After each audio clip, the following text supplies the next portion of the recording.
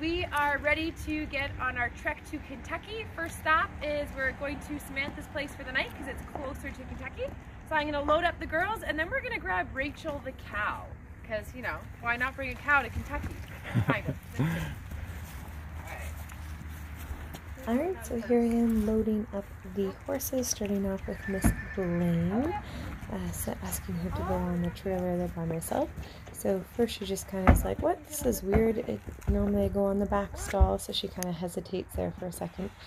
So I just go and get her all set up, and Fairly is just kind of hanging out, and then this is kind of cute. She kind of is just walking around, and she's like, oh, you know what, I think I'll go on the trailer as well. Even though I wasn't super ready for her, but didn't matter. That was pretty cute. And then here is Miss Rachel the cow. So we borrowed her because we just wanted to get our horses exposed to cows, and so now it was time to return her and take her home. And it's kind of funny, I'm shaking the food at her to get her to come up. She'll do anything following for corn. And totally not how I load my horses onto a trailer and teach them that. But for Rachel, I was kind of willing to do that. So we dropped off Rachel and then we stayed over at Meraki Farm. And so this is Bling and Fairly. Fairly was checking out the window. So we were able to team up with Samantha. She needed a ride for her horse to go down, and she had a truck and I had a trailer. So she, this is her getting some of the stuff in the trailer ready. She was able to tow it with her truck, and then that's my trailer there that we took down. So we brought our horses over to her farm for the night where they hung out so that way we could leave first thing in the morning and get on our way. And so I took my car and she took the truck and trailer. And then this is little Evelyn. While we were on our way down to Kentucky, we stopped to get my car an oil change. So it was already getting pretty darn hot on our way down to Kentucky. Here's a little look at the sign crossing over into Kentucky. And when we got to the park, we took the horses for a bit of a walk. We had to take them to go get their vet checks done. And it was really nice. I took them for a little bit of a lunge that night. Didn't do really a whole lot with them because didn't have a lot of time, but we arrived on Monday in good time to sign up for the vet checks and stuff like that. And so we're just kind of taking them for a stretchy lunge. And then it was the next day that I took them out and did some schooling. And so this is Fairly in the morning where I'm asking her to lay down. And you can see she's kind of thinking about laying down, and she's kind of looking at the dirt, and she's kind of like, you know what, I don't like this Kentucky dirt. And she did this for a super long time. So I want you to take a guess at how long I was patient for. Leave it in the comments. And I'm going to tell you just how long I had to stay patient with her. And so here's just a good look at, you know, she's looking at the dirt. She's sniffing the dirt. She knows I want her to lay down. I kind of shake the stick at her because that's my cue to get her to lay down as I tap her belly. And this went on, no joke, for 3 hours and 45 minutes. 3 hours and 45 minutes, to the point that here in this video you'll see my shadow in a second. I am actually sitting in a chair asking Fairly to lay down because that's how long it was taking, because she was just kind of sniffing the dirt and she was just a little bit tense about it, not really sure about this dirt, this new location. 3 hours and 45 minutes to get my horse to lay down. But I needed to take the time that it took just to kind of instill that confidence in her. So that took forever. Bling, on the other hand, was a superstar, and we went in, we used our warm-up ticket to go in and jump, and I didn't even bother doing all the jumps in the ring. I just did, I think, like 5 jumps and was like, yep, she's perfect, she's a good girl, and don't need to drill her. So here's a little look going the other way. Super happy with her because she ends up giving me a clean flying lead change. So I'm pretty stoked about that right there. She gave me a clean flying lead change to the right. So I'm like, you know what? This horse is going fantastic. You know, I'm happy with this. And that's it. That's pretty much all we did. So we took them out. We cleaned them both up. We used the Espana Silk grooming products. The whitening shampoo from Espana Silk really does work. Her socks look so much better. They were pretty gross beforehand, so she's looking pretty clean. And then I had a braider come by overnight to braid them up during the nighttime, or braid Bling up. Fairly didn't need to be braided. And there's Fairly with her fan. It was so hot that we ended up going to pick up fans. I didn't actually have fans before that because I always kind of forget that when you go down south, you kind of need them. So that night we did a little bit of practice with the tarp. We only got to have one music round in the ring to do our freestyle. And then we came out to the little side area and did a little bit more just to hash out a little bit the different moves. Even though space is so much smaller, we just kind of played around with a couple of things and trying the new tarp move with that.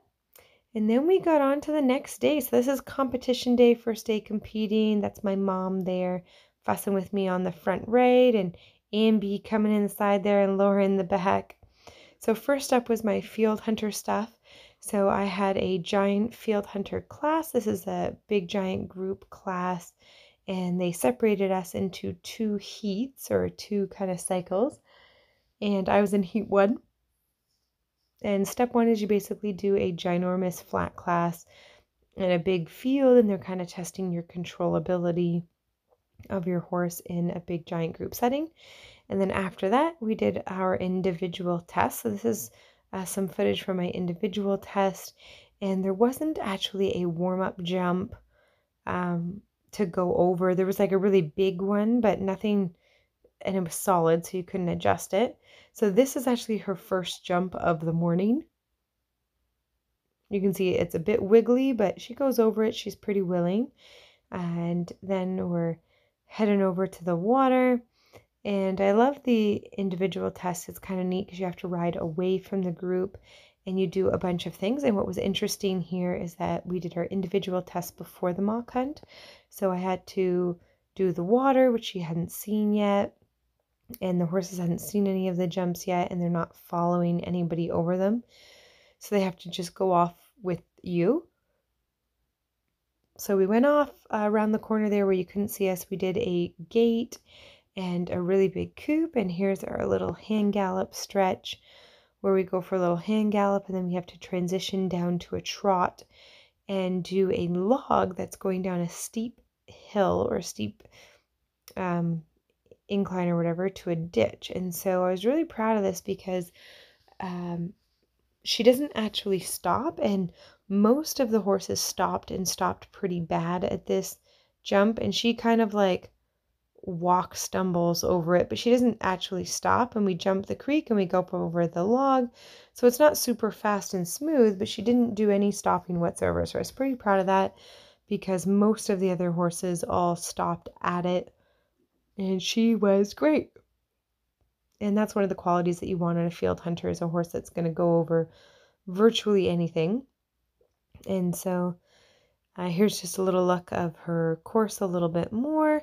Of course, it looks pretty slow doing the course now, but in the moment I felt like we were going at a pretty decent pace. Anyways, there's a little cross-country jump for you. And then I go up and I do kind of a narrow space that I have to ride through into another bench jump. And then here's a little look as we come through the water again. Would have been more ideal if I could have just stayed at the canter the whole way through, but I let her come back down to a trot to go over, and then just look at the last jump on course. And afterwards they wanted to see a halt after the object or the fence there. So you can see she does that really, really well. So then we did a little bit of watching some of the jumping that was going on, and Evelyn hung out. We had a little bit of a break before. Here is a clip from my freestyle. So I did pull out my freestyle video as a separate video, so I'm not going to show you the whole thing now, just a little bit. And this tarp move here where they spin in a circle, this was actually something new. It was actually an idea from a mounted police officer that came by while we were practicing the night before. And so literally it was the first time Fairly saw it last night, and then this was brand new. So heading into the next day of competition, little Evelyn with her sunglasses on there looking super cute. We actually did the mock hunt first with Bling. I don't have any footage of the mock hunt, but that's where we go out with the hounds and we basically do a kind of giant trail together. And then afterwards we went into our trail competition. So we did my mock hunt already.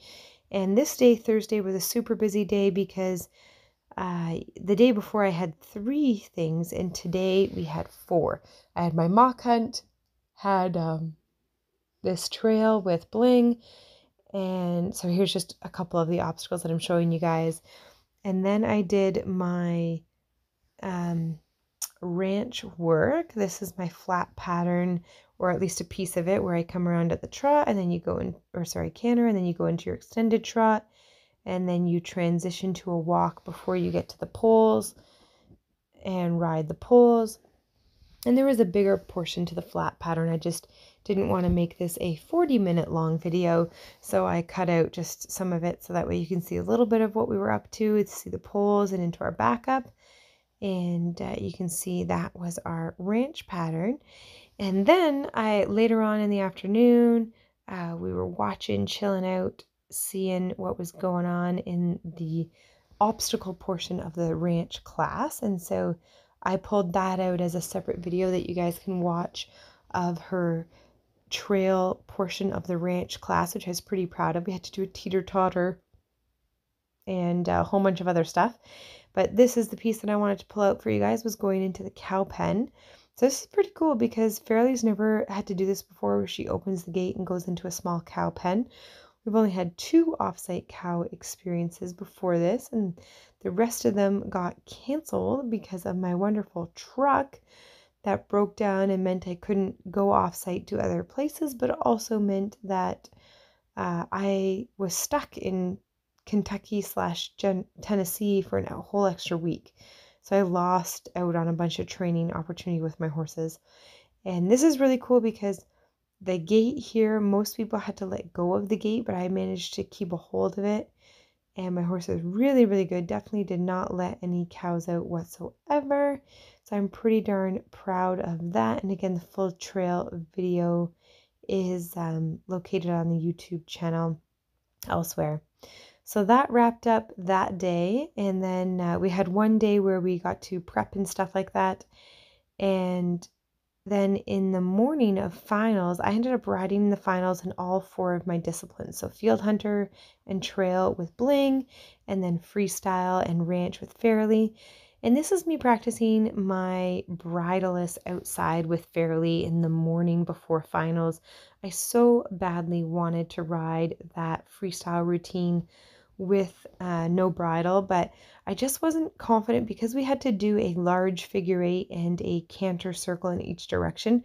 I wasn't super confident in my ability to do those things really nicely. And even though, like here I'm showing you, like I can canter bridleless and I can steer her and control her, I was worried that if I attempted to canter like the circle and then she didn't do it or it didn't go well, that I would end up getting a really low score on the compulsory tasks and would end up not doing well at all.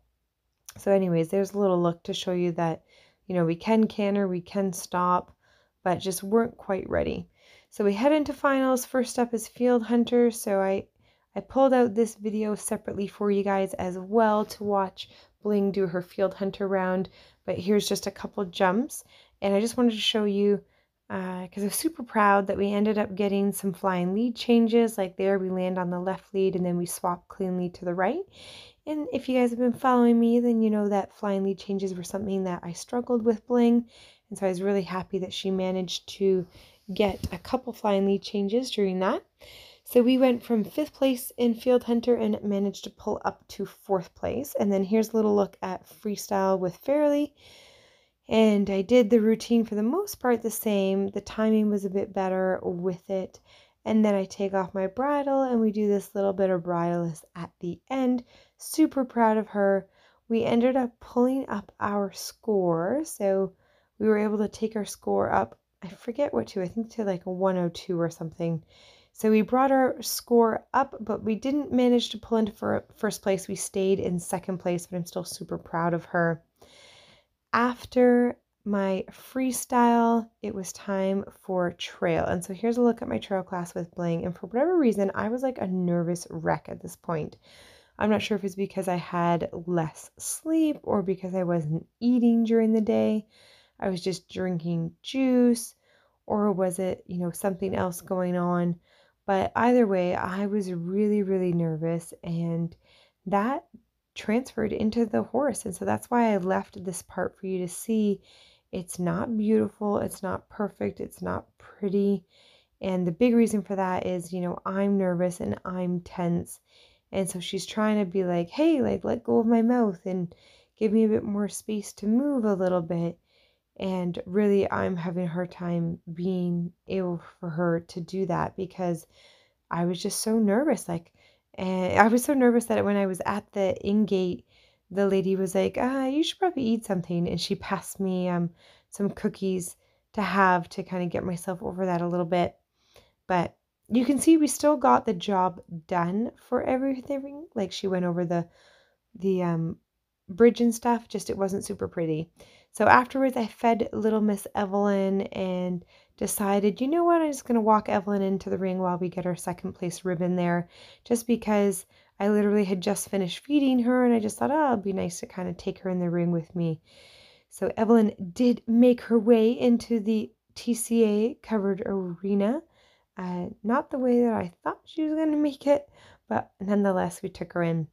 So last up, after a long day of field hunters, freestyle, trail, now it is cow sorting. And so cow sorting I will pull out as a separate video, but just wanted to kind of show you a little bit.